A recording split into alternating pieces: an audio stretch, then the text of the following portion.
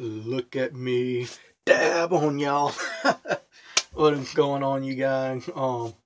Yeah, I can't believe I actually just dabbed on y'all. There I go again, doing it again on you guys. Well, on serious note, where did this even come from? I'm still trying to figure that out, because I know all the way from 9th grade. I know from 9th grade and in 10th grade, they wanted me to do the whip. First, they told me to do the nae-nae. Of course, I started doing that back in 8th grade. And then 2 grades in high school. 9th and 10th grade, they wanted me to do the whip and nae-nae. And now, last school year, they told me to do the dab, which I'm still trying to figure out where that came from. I know some people are going to be like, man, what's this guy doing? Doing the whip and nae-nae and the dab.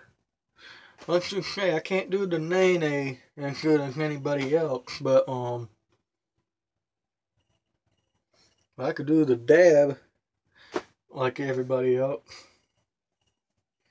And plus, I'm still trying to figure out the concept of the mannequin challenge too. Since I've seen a video right here on YouTube called the mannequin challenge. If for some of you who are not familiar with the mannequin challenge, it's basically a challenge where you act like a mannequin, like that. But for whoever came up with this, thanks a lot. Thanks a lot. There's some. My friends have told me to do the whip and nae-nae, the nae-nae, and the dab. Thanks to whoever came up with that. I was told to do that. Oh yeah, before I go, let me just dab on y'all one more time. Yeah. Whatever. Don't forget to hit that like button, hit that subscribe button, and tell me, when was the first time somebody told y'all to do the dab? Because I'm still trying to figure out the concept and who created that. I don't know.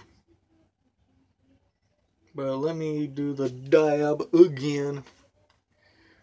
How many times have I done the dab? I forgot. I'll never understand it. Can y'all believe that? I will never understand it. But anyway, later.